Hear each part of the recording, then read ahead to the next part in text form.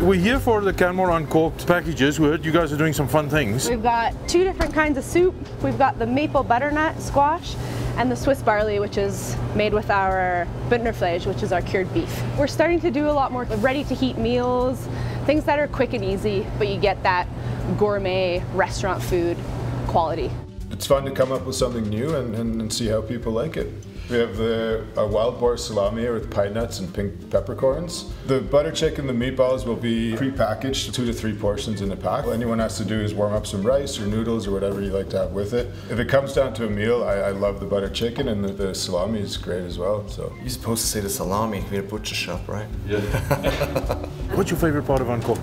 I like how everybody gets so creative. So you can go to the same restaurant you always go to, and it's something completely different and fresh and new. On top of what we do here, we'll donate some product to different restaurants. The same happens both ways, and it's just nice to see everybody work together and really create a great event.